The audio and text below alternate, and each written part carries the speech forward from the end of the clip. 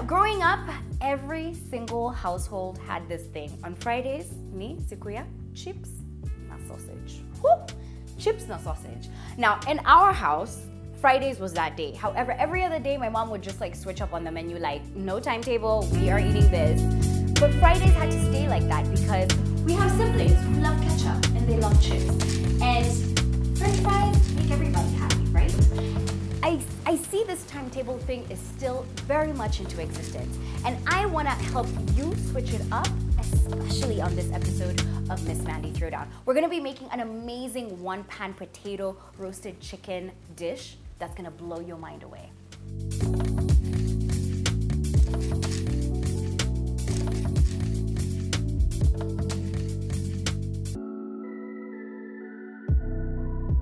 So in my baking dish right here, I got this from Nakumat before Nakumat came down, guys. I just need to say that before I get asked. Anyway, I got this baking dish from Nakumat a while back, but that's besides the point. And I have 5 potatoes in here that I have cubed. 5 potatoes being the size of this potato, or even slightly bigger. So those are 5 potatoes that I've cubed. I've gone ahead to wash my chicken right here and pat it down. Now this chicken is half a kilo of drumsticks that I got from Santos. The link is below if you need to buy some from City Market. A kilo usually goes for 550 if I am not wrong. So usually get 8. I usually get them divided into halves, and these ones are 4, so that's half a kilo. Now those are the 2 major things that we need. Let's move on down to our spices. We are going to be needing some black pepper, some dried thyme, some garlic powder, brown sugar. If you do not have brown sugar, you can use honey, okay? Because I know some people will be like, where do I find brown sugar? You can find it at the supermarket. 500 grams can even go for 100 bob. Boom. Next, we're going to be using some paprika.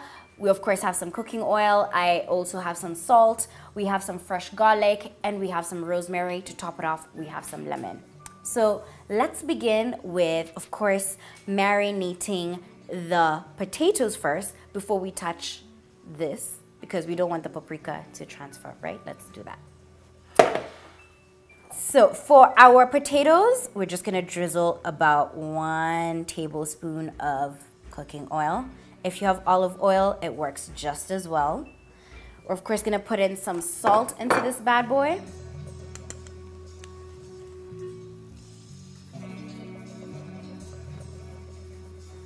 Remember, salt to your liking. Like the comment section been popping off lately. Next, we have some black pepper.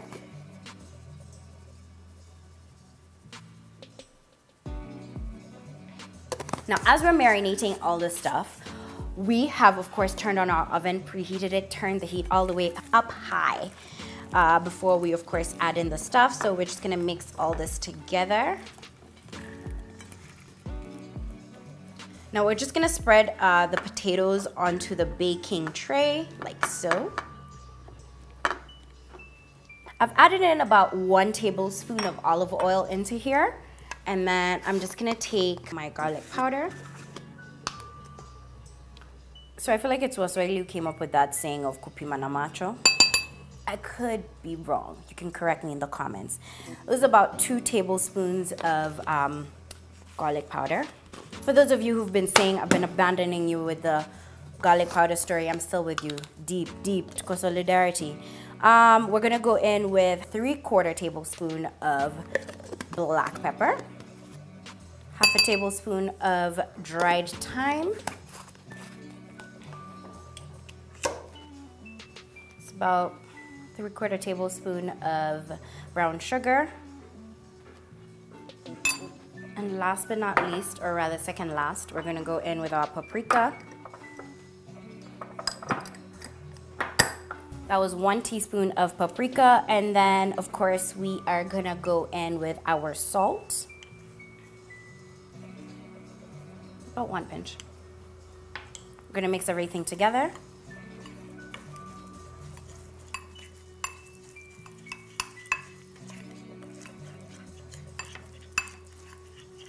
Our lemon juice.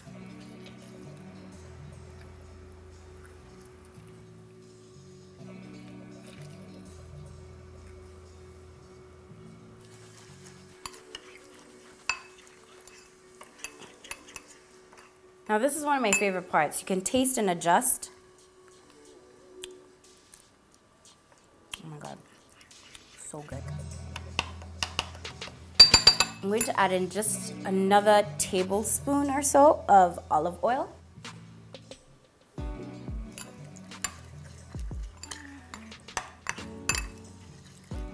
Now that our marinade is ready, one thing that I have to say, you always gotta taste and adjust your marinade to how you like it. Maybe you wanted to add some chili flakes into there. Maybe you wanna add some more lemon. Always just make sure to taste to adjust. So we're gonna take our chicken and we're gonna score the meat. Scoring the meat just simply means we're creating incisors to let the marinade penetrate through. So we're just cutting it like so, right? Just like that. Now, if you have chicken thighs, you can, of course, go ahead and make this meal with chicken thighs. Just make sure it has some bone, because if you use chicken breast, you need less cooking time, because if you use the same cooking time that I share with you, your chicken's gonna be overcooked, and there is nothing as bad as overcooked chicken. So next, we are going to take our marinade, right?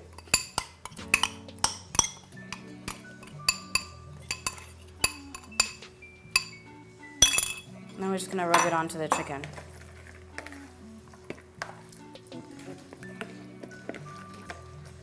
Now if you're able to let this marinate, let's say for 2 hours or even 4 hours or overnight, you're gonna have some really poppin' magic.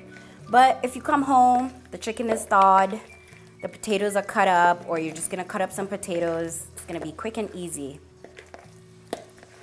So we've marinated that, making sure all the chicken is coated. Gonna bring in our pot like so. I'm gonna take our chicken and just place it on top. Making sure that the skin, you can stretch it to cover because you want a nice crispy skin on your chicken. I'm gonna go ahead and wash my hands again. Our cloves of garlic, we're just gonna throw them in. They're just gonna add like that great fragrance to our potatoes, our chicken as well. And then we're gonna take our rosemary.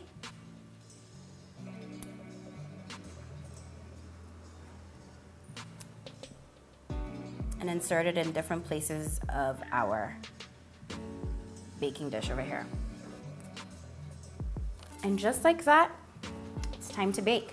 So we're gonna be baking this for 55 minutes, yes. At the halfway mark, which I usually prefer to go through the 25-minute mark, I'm just gonna open the oven and flip over the chicken, but for right now, I'm just gonna throw this in the oven, have a glass of wine, catch up on my favorite series. That's the best part about making this dish.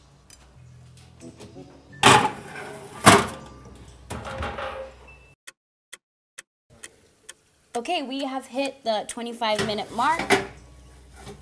As you can see, the chicken is crispy, so we're just gonna flip over the bad boys.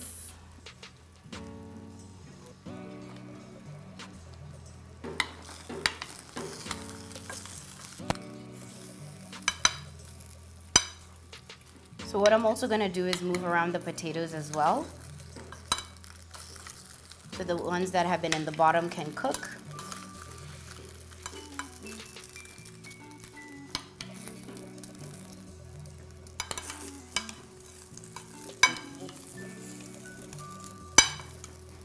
And now that we've flipped over everything, we're just gonna pop it back into the oven.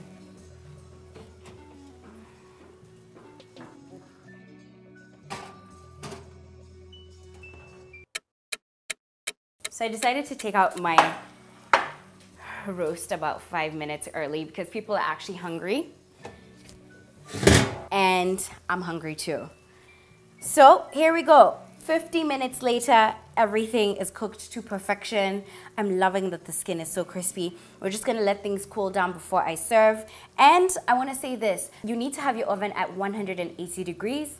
That's what I usually put it at. And I've put it on the third tray level, then I placed it in and I just baked.